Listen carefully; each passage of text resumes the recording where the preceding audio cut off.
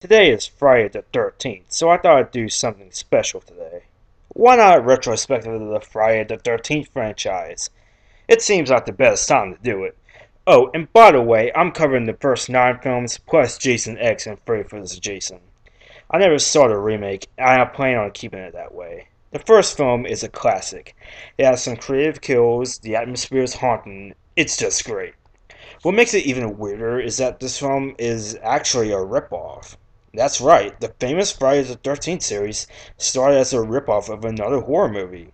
Of what, you may ask? Why, none other than Halloween. Apparently, the producers came in one day and announced that they would just simply rip off Halloween. Simple as that. It's obvious that the film is inspired by John Carpenter's 1978 classic. The POV shots, teenagers acting bad, etc. Despite being a follow the leader, as TVTropes.com, one of my favorite websites, would call it, it's still pretty cool. One thing many might not know is that Jason is not actually the killer in this film. It's actually his mother, Pamela Voorhees, played by Betsy Palmer. Jason drowned back in the 50s and it drove her insane. She's then beheaded by the first film's heroine, Alice. At the end of the film, Alice is shown in a boat, very dreamlike. Everything seems to be calm until a decaying young boy pulls her underwater.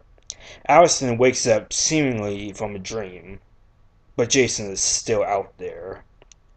The second one is the first film in the series to feature Jason as the killer.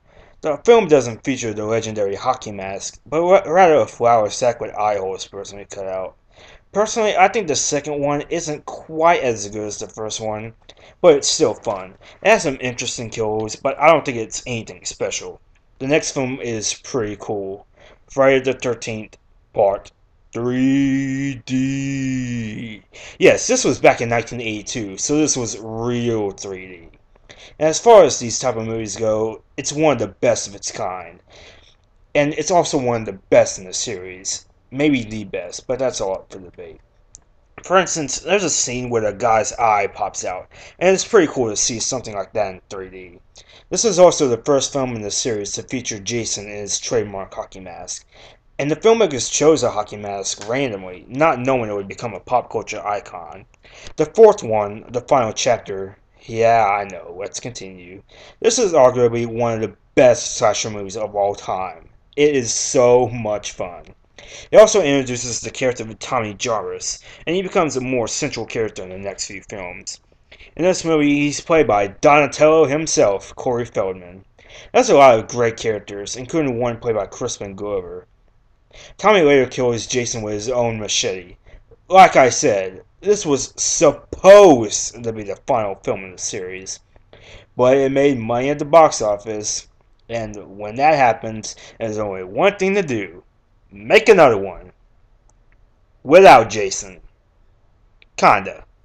Friday the 13th Part 5, A New Beginning, is really weird.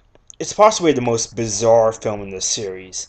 Tommy Jarvis, who's played by a different actor now, is sent to a halfway house due to being haunted by memories of Jason.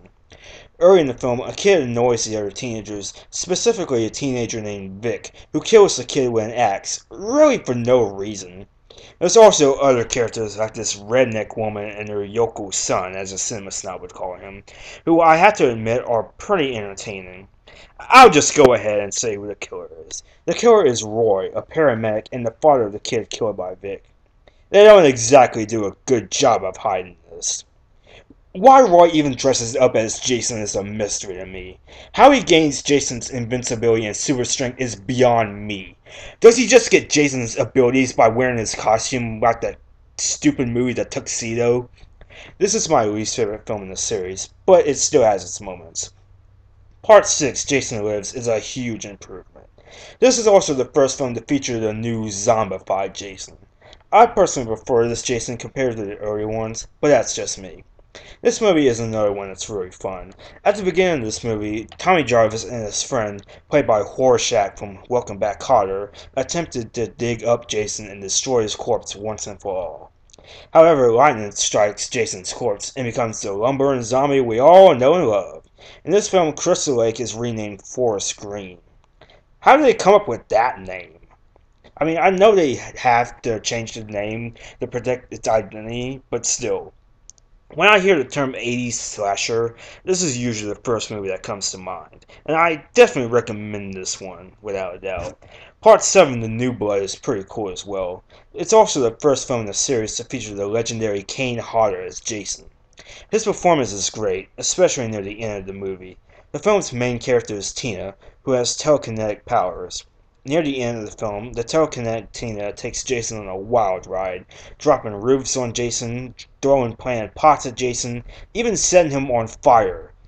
In fact, Kane Hodder set a record at the time for the longest uninterrupted controlled burn, being set on fire for 40 minutes.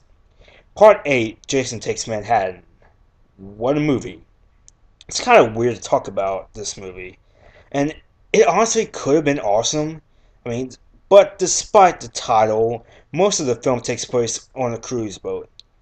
Due to this, I've often called this film Friday the 13th Part 8, Jason Takes a Cruise. Let's face it, that's really what it is. Only the last third of the film takes place in Manhattan, and even then it wasn't even New York, it was Canada. But nevertheless, I still really like this movie. Sort of a horror guilty pleasure, if you will.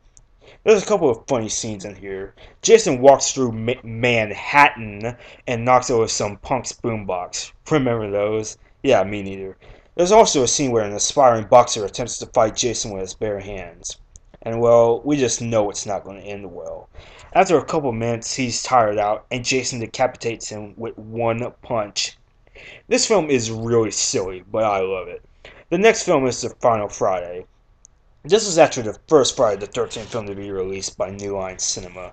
The film begins with Jason magically being back at Crystal Lake. How did he get back from Manhattan anyway? I can just picture Jason riding a charter bus from Manhattan to Crystal Lake. That would be one wild ride. Anyway, the plot involves Jason being killed by a government task force and being taken to the morgue. Somehow Jason's spirit possesses several people and kills several guards, including one played by Kane Hodder himself. The plot is a bit weird and it's as far removed from the series as possible. But like Jason Takes Manhattan, I do like this one as a guilty pleasure, and I do appreciate that they did try and do something new with it. One great character in the film is Creighton Duke, a bounty hunter. I actually kind of wish this character had appeared in more of the Friday the 13th films, kind of Crazy Ralph in the first two, but whatever. This film is really weird, but I still really like it. At the very end of the film, Freddy Krueger's glove drags Jason's mask under, setting the stage for Freddy vs. Jason. However, the film ended up being delayed due to script problems. The tide fans over, a 10th film was made called Jason X, which takes place in space, because that always works. This movie is okay. There's a couple cool kills in there, and the design of Uber Jason is pretty cool, but it's pretty forgettable. Freddy vs. Jason is really cool. I love this film, and I highly recommend it for both fans of A Nightmare on Elm Street and Friday the 13th. In the film, Freddy's power has weakened due to Springwood forgetting about him, as well as locking up the remaining teenagers at Weston Hills. Freddy recruits Jason by disguising himself as Jason's mother. Jason kills most of the teenagers, and Freddy slowly regains power. However, Jason doesn't stop killing, and Jason and Freddy fight. The death scenes are really cool, and the fight scenes between Freddy and Jason are great. The end was worked on for a long time, and one even featured Pinhead. How awesome would that have been? The ending of the movie features Jason being set on fire and being launched into the lake, while Freddy is beheaded by Laurie, the film's protagonist. But not before Freddy is impaled by his own glove via Jason, who also tore Freddy's arm off in an earlier fight scene. The following morning, at least I'm guessing that's what it is, Jason comes out of the water with Freddy's head, which winks. I personally think Jason won the fight, but that's just me. So that's all the Friday the 13th movies. Most of these movies are really fun. There's a few clunkers in there, but most of them are great. The Friday the 13th series is one of the greatest slasher movie series in history, and no remake will ever change that. I absolutely love these movies. The horror genre is my favorite film genre of all time, and the legacy of Friday the 13th will always live on. Happy Friday the 13th, everybody.